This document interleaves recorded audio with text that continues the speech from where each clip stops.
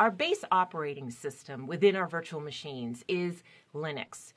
When it was version 4 and earlier, it was actually Microsoft, but Cisco switched to the Linux environment. Now, the reason I bring that up now is because if you're like me, you might have had a time period where you actually knew some Linux commands and you understood how to get to root and manipulate the data and the files.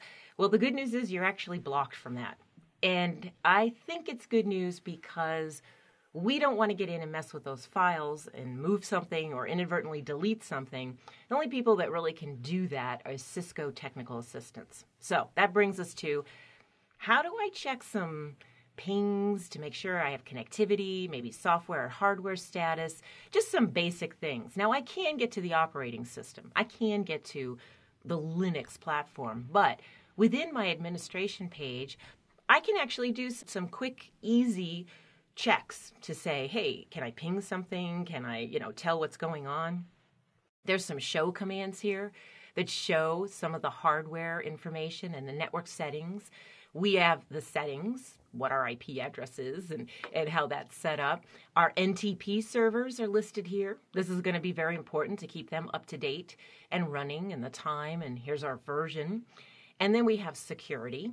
And I'm just kind of showing you some of the menu options that we have. We'll be going in later to see some of the details. But here's the software upgrades. TFTP file management, so we can maybe manipulate that. And then the services. Here's where you could ping.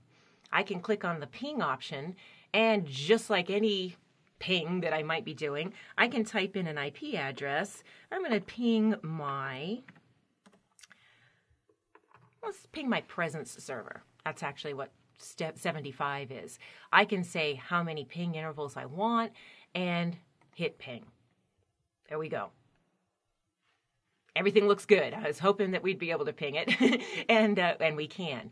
So we can do simple testing and network checking from our administration page that is the OS admin page. And again, to get here, from this drop-down menu, we just choose the Unified OS Administration, and that brings us into this area.